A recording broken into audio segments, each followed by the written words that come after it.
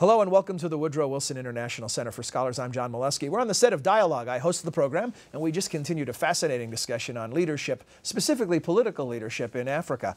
And our guests are Steve McDonald, who is the director of the Africa program here at the Wilson Center, and Festus Mogae, who is a former president of Botswana. And gentlemen, welcome back.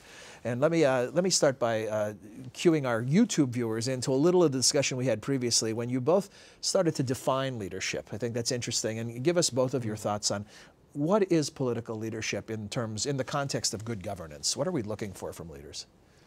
We're looking for leaders who emerge and are sensitive to the views of their people, not only their needs, but also what they think. Leaders that are not bosses, that inspire, not just command, and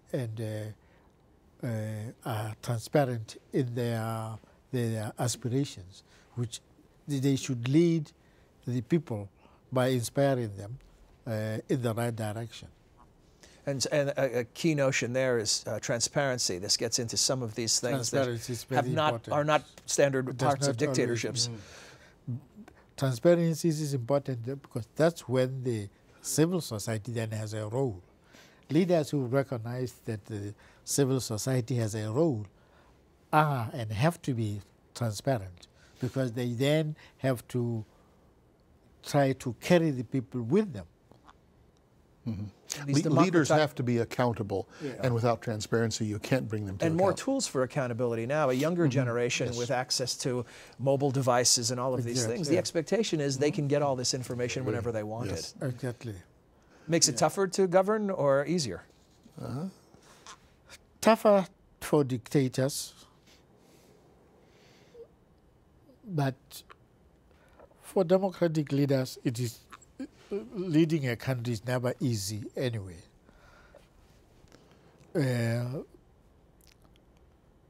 But it's a good thing. Mm-hmm.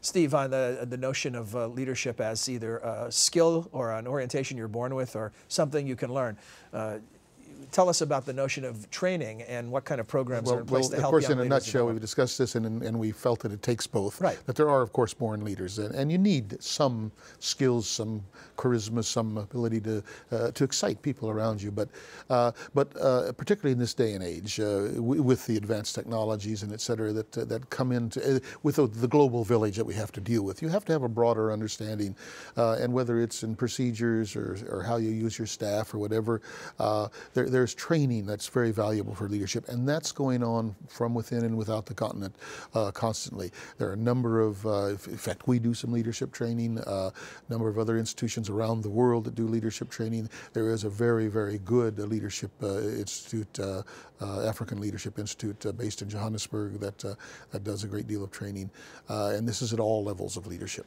Well, gentlemen, thank you for joining us today, and thank you for your leadership over time.